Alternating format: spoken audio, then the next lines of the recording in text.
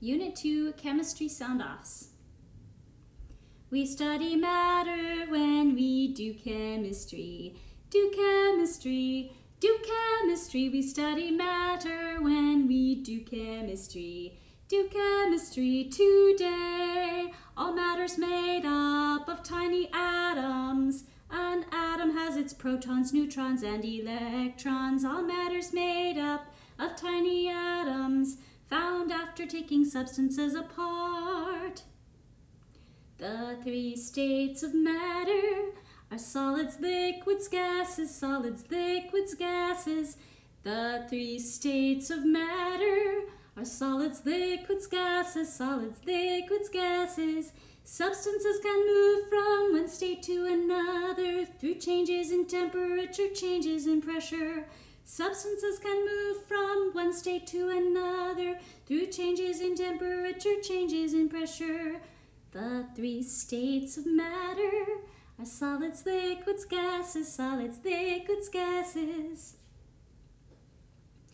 An element is a pure substance having only one kind of atom.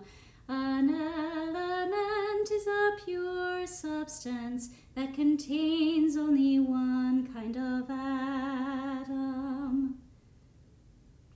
The periodic table shows all of the elements known, a system made to classify the elements on Earth, positioned according to properties, each element lined up because of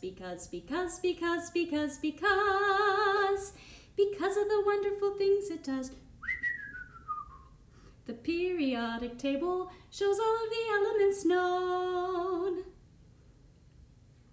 Most metals are shiny, malleable, solid at room temperature, and conduct both heat and electricity, heat and electricity.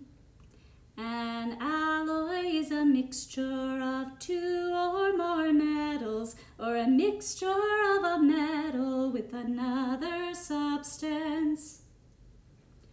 Hydrogen is a highly reactive gas and the lightest, most abundant element in the universe.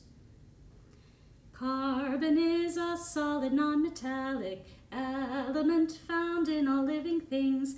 Carbon is a solid, non-metallic element found in all living things, found in all living things. Oh, carbon is a solid, non-metallic element found in all living things.